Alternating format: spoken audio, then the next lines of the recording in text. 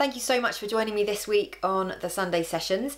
As promised, I'm sharing with you my evening skincare routine. So the first thing that I do is double cleanse, and I did a video on double cleansing a couple of weeks ago, so you can have a look there if you want to know more about double cleansing. But the first step is using an oil or a balm cleanser, and I've just started using a new one and I'm really loving it. It's a balm cleanser by Wildsmith Skin. It's the Active Repair Nourishing Cleansing Balm. It's got rosehip oil and meadow foam seed oil, and it is just the most divine consistency. Look at that. Oh, it's just lush. And it comes with this dinky little spoon, so you don't have to put your fingers in, you can just scoop out the necessary amount. Very pleasing.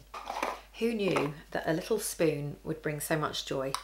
Anyway, so that goes on first and that melts off all my makeup, and then once I've rinsed that off, I'll use a gel cleanser, and the one that I'm using at the moment is the Drunk Elephant Jelly Cleanser. And once I've got a good foam going with that, I will then massage with my Foreo, and these little bristles are brilliant. They just kind of stimulate the skin and they exfoliate the skin, and it's just a lovely little device. So those two together. Then once I have gently patted my face dry, I will then use some hyaluronic acid and some glycolic. The ones that I'm using at the moment are the Drunk Elephant B-Hydra and the Drunk Elephant T.L.C. Framboos glycolic. I mix a pump of each together in the palm of my hand and apply that all over the face. Next up, I will put on my eye cream, and the one I'm currently using is the Suzanne Kaufmann eye cream from her Line A range. Suzanne Kaufmann products just across the board are brilliant. They're all natural, they perform brilliantly, and her Line A range is specifically targeted to anti-aging, so that's why I'm using this eye cream, because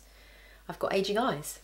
The next thing I put on, if I feel like my skin is a bit lackluster and dull, is the Advanced Night Repair Intense Reset Concentrate by Estée Lauder. This is a bit like the Advanced Night Repair but on steroids, so you don't need to use this every night. It's just like if you need to give your skin a bit of TLC.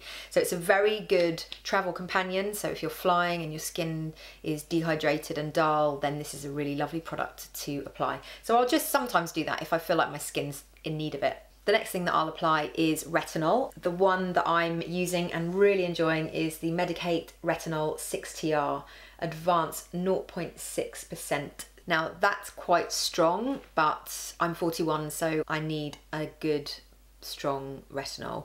I was using it every other night, and then I increased it every night, and I haven't had any dryness or reactions at all, so I would highly recommend this. I think perhaps because it's in an oil formula, that's why it's not causing the irritation or dryness, but I'm no expert. I just know that this is working really well for me and I'm able to use it every night, so I recommend that. The next thing that I will put on is some moisturiser, and I've been using for a while now the Augustinus Bader Rich Cream. This is amazing, and I know that it's expensive. It's a decision to invest in a cream like this, but it works and the research behind it is amazing. So I think if you are looking for a moisturiser that's really going to do the work, I would seriously investigate the Augustinus Bader creams. There is the Rich Cream and then there's the cream. So if you don't like something as heavy as a Rich Cream, then go for the cream. It's a much lighter consistency, but just as powerful. So yeah, I'm a big fan, and I'm under no illusion that that's a lot of money to part with, but do the research, find out more, and yeah, it works. I will do a video on maybe 3 of the best moisturisers, because there are other ones that I really like and that are really effective. So if this is way out of your budget, then I will do a video specifically for moisturisers and alternatives to this one. Finally, I will apply an oil. Now, I know my skin probably doesn't need any more products. It's sufficiently hydrated. However, I have a weakness for oils, so I will usually put one on at the end of my routine. The one that I'm using at the moment is the Wildsmith Skin Active Global Super Oil. It's got Mongogo oil and prickly pear oil plus 15 globally sourced bioactive plant oils.